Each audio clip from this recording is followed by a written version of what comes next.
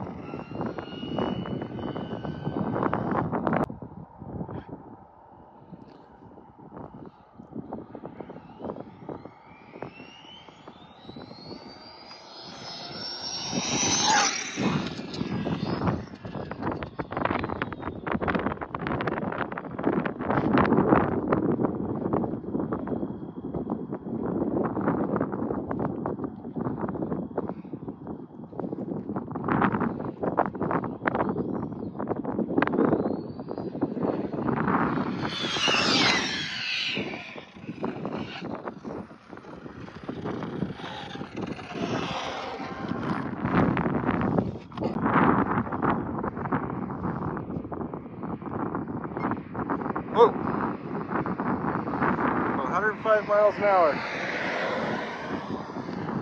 Nice. Nice. If we get a range extender on here, guys, we're going to be able to go a lot quicker. So last pass was 86 miles an hour. Now we just went up to 105. We're on 6S. And I was nowhere near full throttle. So I think we can get quite a bit more out of this thing.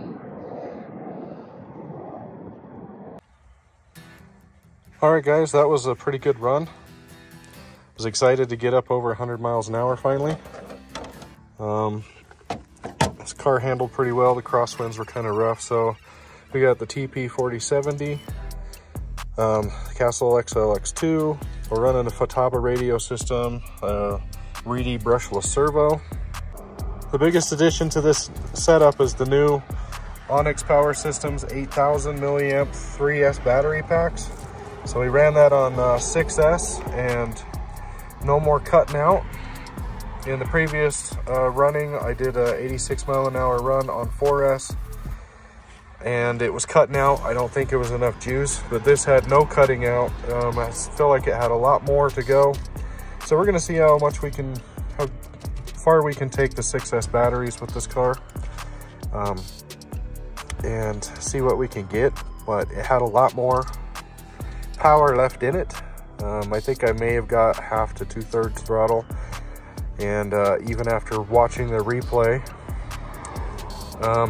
I shut it down just past me, and it probably could have got a lot further. The reason that I shut it down though was because I've been using this radio, which has always been a good reliable radio for bashers, but I don't really get way far away, and I could definitely feel the lag in this. And so I've got a range extender. I'm waiting for one more part.